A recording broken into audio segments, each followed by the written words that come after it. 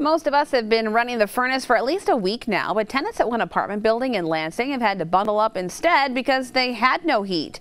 That changed earlier this afternoon after we started investigating this morning. Police who live there say they haven't had heat at all this fall, and even though there's heat now, tenants there say that doesn't fix all their problems. Megan Heiler reports.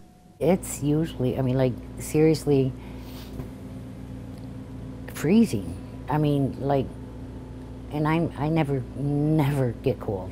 Patty Vanis has lived in Porter Apartments for a little over a year. The building is owned commercially but also receives subsidies through the Federal Department of Housing and Urban Development.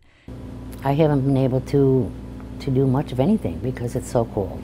And that's just the start of it. Vanis says her ceiling caved in on her bed a year ago. She told management, but nothing was done. And if I was, at that time, if I was laying in my bed, or my grandson, because he was spending the night that night, we would have been hurt. Vanis's ceiling in her bathroom is caving, and just today the water was shut off due to a major water leak. She wanted to share her story because she is worried about the apartment's older residents. They get sick easier because of their age and their health. And just because we don't have money doesn't mean,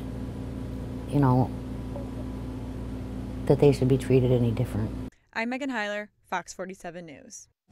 We did reach out to the building's management, California Commercial Investment Group, but haven't received a response. Both the water and heat were restored after we asked the Department of Housing and Urban Development to look into the problems.